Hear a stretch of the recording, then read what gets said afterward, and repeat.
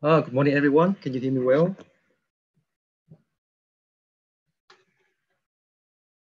Hello? Yes, we can hear you. Okay, right. Okay, so as Lucia introduced, today I'm going to share you guys about my experience in diagnosis of the African citrus screening disease. So let's look back some background some basic detail for citrus screening. Citrus screening is one of the most destructive diseases for the citrus industry around the world. This disease is limited to citrus and a few other genera of the Rutaceae, and there are currently three forms of citrus screening disease. The first one is Asian form, or well known as the Hualongbin HIV. This form is associated with the heat-tolerant bacterial disease Candidatus Liberibacter asceticus. The short name is LAS. The second form is American form, is associated with the Americanus species, short name is LAM, which is less heat tolerant than LAS. And the third one is African citrus screening form, is associated with the heat sensitive Candidatus Liberibacter africanus, the short name is LAF. And all the three forms of citrus screening disease are transmitted by the Celix, Diaphorina citri, Gelsa erythraeus, and Carcopsilla citrisuga. So one infecting the plant, the citrus screening can cause a number of symptoms, and the most typical symptom is causing the leaf yellowing with blotchy mottle. It also make the leaf vein yellowing and the twig die back. It's called the plant grows barley with the shoot grow upright. Also make the fruit smaller, lopsided, and showing ripening color in inversions, where the fruit started in yellowing on the end near the stem instead of on the other end, like in case of for the healthy fruits. At the moment, all the three forms of citrus green are exported to Australia. However, because they are spreading, so they actually potentially pose the biosecurity threat to Australia. And we have the diagnostic assay for all of them. However, only those for Asian form has been validated and used for diagnostics, but not for the other two, LAM and LAF, due to we don't have the positive material for them. So for that reason, in June 2019, I traveled to Nelspruit in South Australia to undertake the diagnostic training for African screening at the Citrus Research International. And the other purpose of my trip was also to source the lab infected plant material to prepare the positive DNA control for validation of the PISA. And my trip was funded by Plant Health Australia under the Diagnostic Residential Program. So at the first days of my training, I collected 5 samples to prepare the positive control.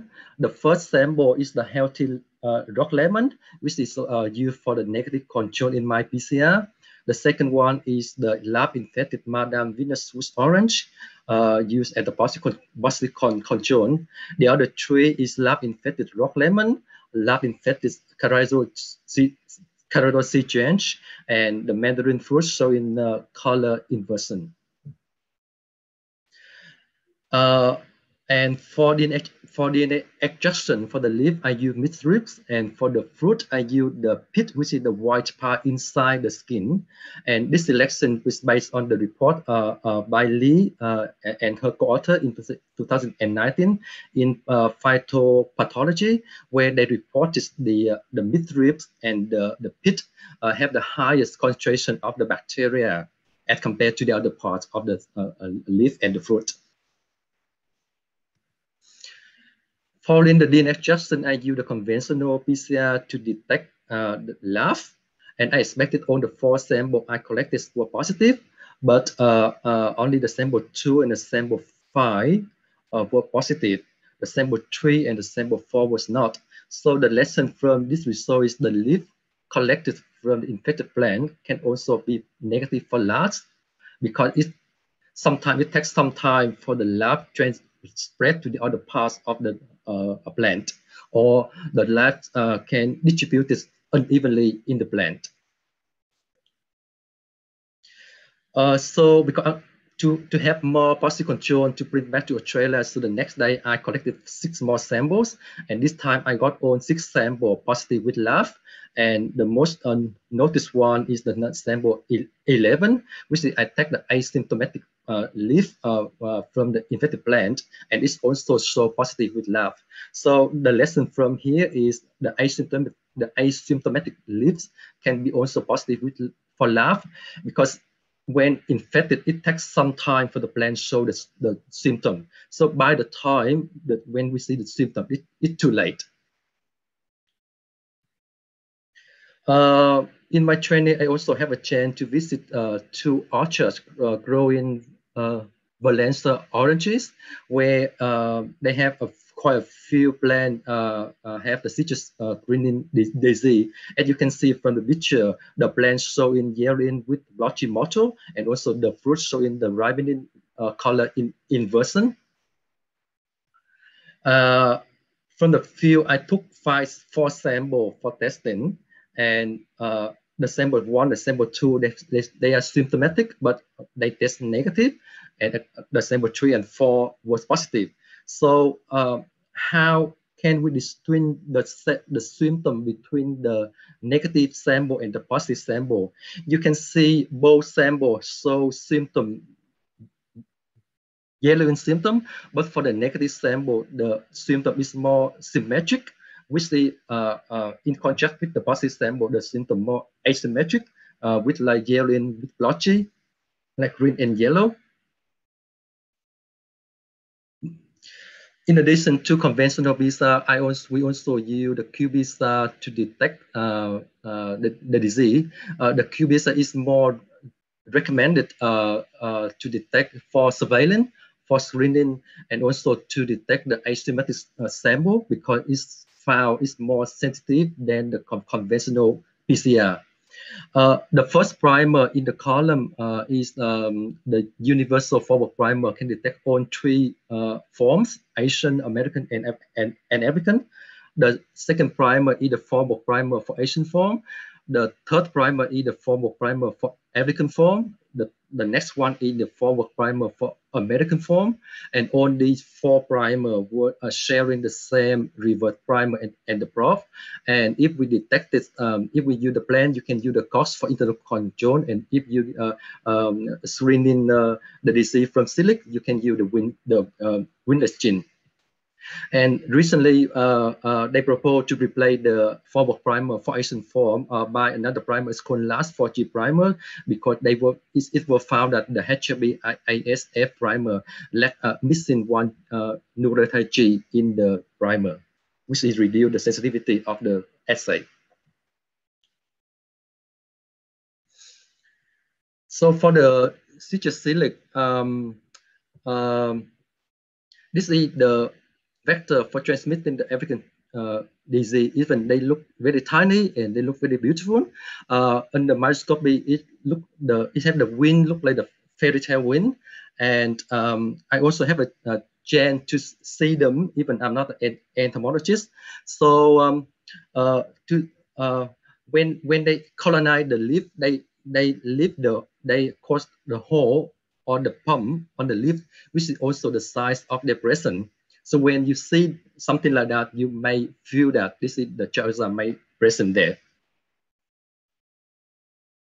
To identify the Chaosa erythraeus, we can, based on the morphology, where we're looking at whether it have the first branching of the 4 wing veins, bifurcating, as in the picture 1A, and there's no extra cross valve as in the 1B, which is for the other one is Diaphorina C3.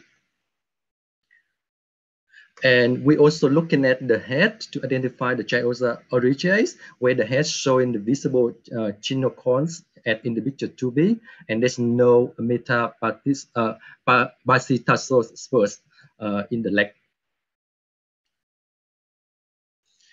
And also to identify the Chaosa, you can use the DNA barcoding to sequencing the COI gene. And the specimen I printed in and I do the COI sequence, and this fall in is proof that this is the Chaosa erythraeus. So the outcomes from my trip, for the diagnostic skill and experiences, the most typical symptom for African switch screening disease is the leaf showing yellow with the blotchy mottle and asymmetric. And for the fruit, it's showing color inversion.